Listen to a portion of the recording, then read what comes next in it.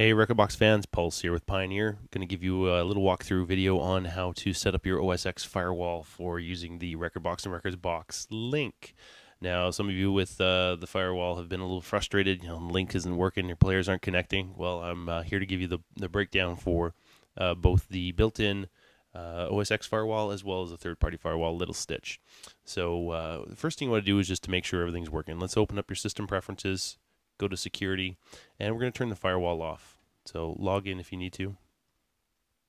Now 10.5 and 10.6 look a slight bit different in this regard. The 10.5 has a box here with all your applications. 10.6, they've hidden that under advanced here. So turn off your firewall, stop, go back, save changes, and open up Rekordbox. This is version 1.2.3, but if your version is newer than that, that's fine. I'm using this with a DJM 2000 and two CDJ 2000s. Any configuration will work. Single players, multiple players, with the mixer, without. You click on the link button and your players will show up at the bottom. Of course, these players are numbered as per the display, the player number, and the mixer appears in the middle. If you are using two computers, that's where this number will change from 1 to 2, but that's all good. So in my player display, I can see Rekordbox link, so I know that that happens to be working. So I hit the play button, and there's my track. If you have the mixer and you are not able to preview your tracks, go into the preferences here, go to audio, and use link monitor of DJM 2000. You can actually turn it on. So you can see where it says at the bottom here, link monitor off. You want the output of the Rekordbox internal player to come through the DJM 2000's Q link. And so you're going to turn that on. The Q link's located to the left side of the mixer below the inst effects. What that does is it allows you to then take your track, drag it to the mixer. The player controls are here, but you will hear the headphones, the audio playback will come through the headphones in your mixer on that Q channel rather than through the MacBook speakers or whatever you've got set up as your sound card for your output. So now that we know that the link is working, I'm going to quit the program. Going to go back into the system preferences, into security, log back in if needed. Start your firewall up. And we'll open the advanced to make sure that we're not blocking connections or stealth mode. I'm going to leave this window open, slide it over to the side here, and go back into Rekordbox. And you're going to see 4 pop-ups. And those are just the application trying to get through the firewall and the firewall saying, hey, these are what's trying to connect. You're going to allow all 4 of them. So the Rekorbox app, the PSvLinkSysMgr.app, the PSvNFSd.app, allow. And once we click on the link down the bottom left here, we're going to get the 4th one. So EDB stream D allow.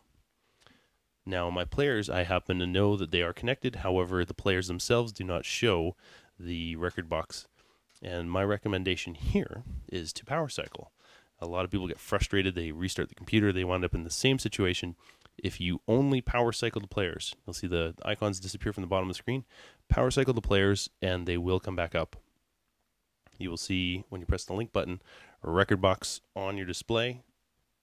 And then once that happens, you can actually drag and drop tracks to them and they will work. So now my firewall is enabled and I still have the link working. So of course, same thing here with my mixer. That is working. And the other player. So now that you've got your OSX firewall configured, if that's what you're using, you're good to go. And if you have any other troubles with this, you can certainly hit us up in the forums. If you want information on configuring the Little Snitch firewall, stay tuned. Just keep watching here. So we're going to quit Rekordbox. And actually, here you go. You can actually see all the four rules that I had created. So that's okay. I'm going to click OK. I'm actually going to stop to turn the firewall off. This is the typical configuration for Little Snitch. You do not have the OSX firewall turned on. So you can close that off. And we're going to go into the Little Snitch preferences, which are up in here. We're going to go to the preferences to make sure that we have that one turned on first, because I obviously turned it off. I'll show my activity. And I'm going to go back into Little Snitch rules. Now I have created my rules already, and I've set a filter for them.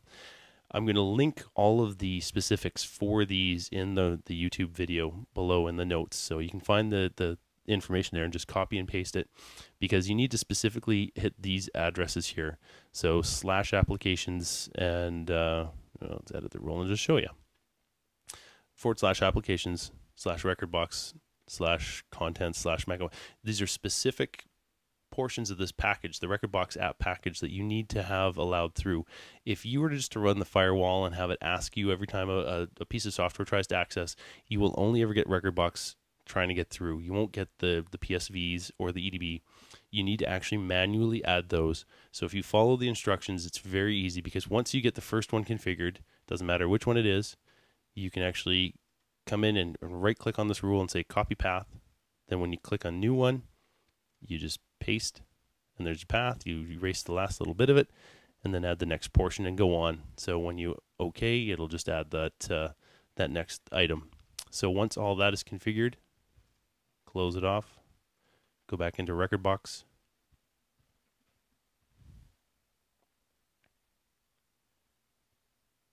click on link, and I can see it's come up on my player, so I'm just going to drag and drop a track. And there it is. Catch us online if you have any other questions. I am Pulse. We'll see you in the forums. Cheers.